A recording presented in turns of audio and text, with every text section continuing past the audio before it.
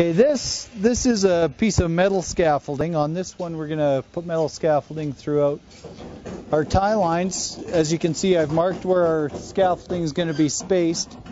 Roughly every 64 inches we like to put our scaffold at. And you can see the slots in, there's slots in this this vertical piece as well. And it's meant to put your screw at the top of the slot, and that makes up for any settlement in the block. So if the block's going to settle,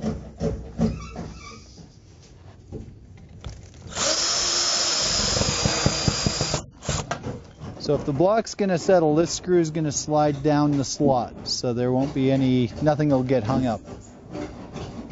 So we'll go along and put all these on, and then we'll throw the diagonals on and show you how that works.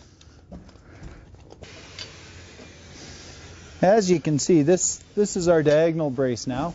It attaches to the wall, so we want to be careful where we set our height. In this case, we'll go about here. You want a comfortable working height. And this scaffold actually has some nice pieces. It's nice and new. This diagonal brace spins like so. So what happens is you have to set your foot. It's threaded. So this gives you the opportunity to push your wall in or out.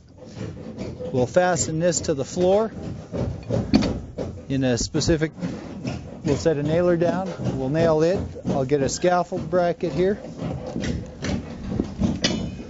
which is a little triangular piece that our scaffold is going to sit on. And depending on the scaffold, this stuff's all offset to the one side.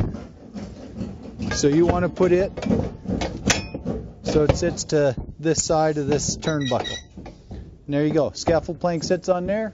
We have a nice walk platform to work off.